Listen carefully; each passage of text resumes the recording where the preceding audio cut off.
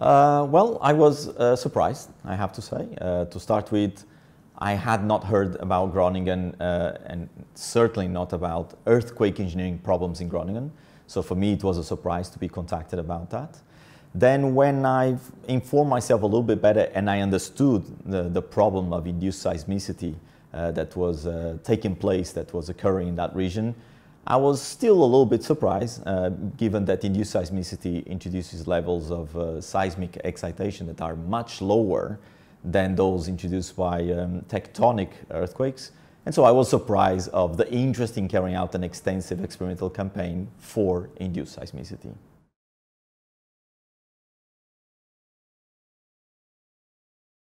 It was big. It was very big. The testing campaign that we carried out here, which is part of an even wider testing campaign that has involved other research labs around Europe, is the largest that I've ever seen in the earthquake engineering field around the world. So if I just talk about the numbers here, we're talking about several tens of tests on the shake table and on what we call reaction walls, something that has never been done anywhere in the world to study the responsive structures subjected to earthquake loads.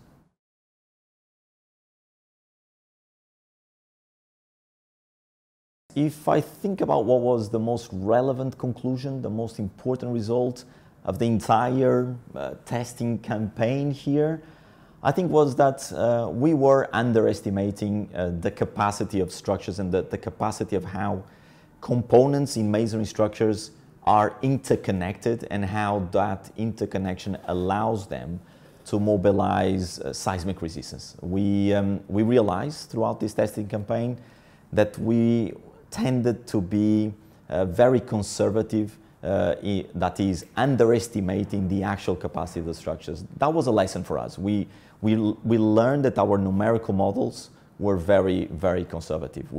All our blind predictions always gave resistance inferior to the resistance that we observed on the test, in particular on the shake table tests.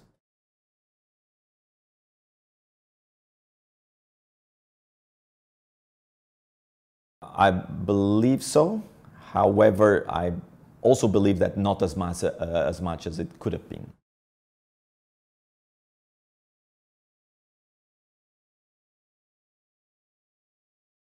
In Groningen, you have in place this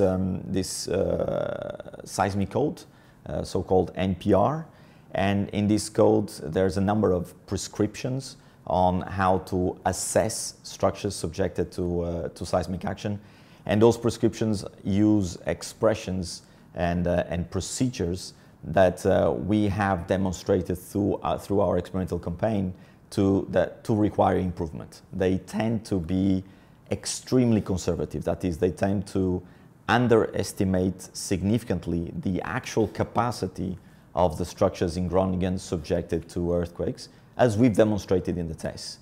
And so we would have expected that the results of those tests, which are publicly available, which have been published, we would have expected them to be used to correct those expressions, those prescriptions in the seismic code, in the NPR, but they haven't. And that frustrates us a little bit because we see a significant number of structures in Groningen being deemed by the NPR, or by whoever is using the NPR, being deemed as needing seismic retrofitting, seismic upgrading, when in reality they don't. It's just that the expressions that are being used have not been updated to reflect the results of our tests.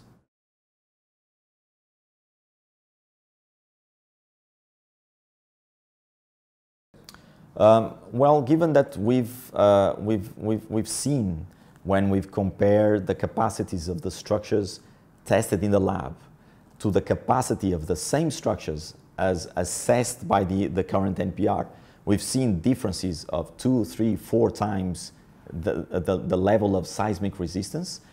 So what would happen is that if you would upgrade the NPR, you would have a significant decrease on the number of structures, of houses that need to be seismically upgrading, because it would be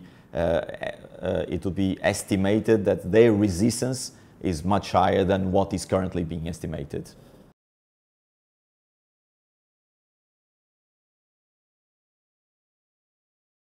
The main result would be actually twofold.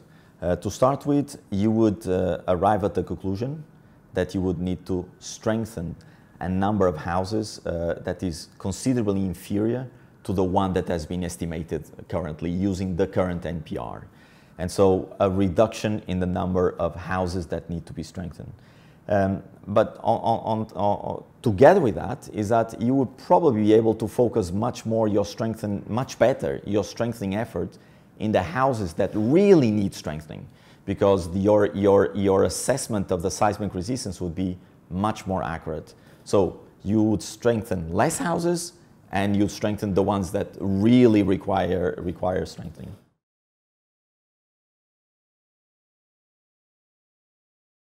It was actually something that NAM insisted right from the start, that they wanted that this test campaign would serve the needs of what was being done and studied in Groningen, but also the needs of the research community, the earthquake engineering research community in general around the world.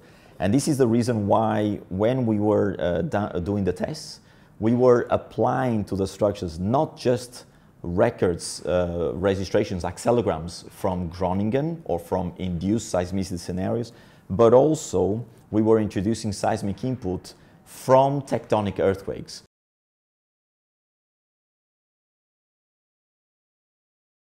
This is actually a much more widespread building typology than one would have thought of, and than what I thought at the beginning. It's actually quite widespread.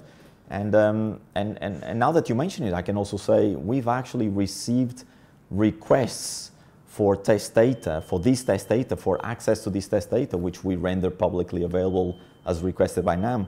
We received just those requests from people outside of the Netherlands. So we received requests of that data from people in US, from people in Greece, from people in New Zealand. So they are interested in this test data, even if they're not really working on Groningen.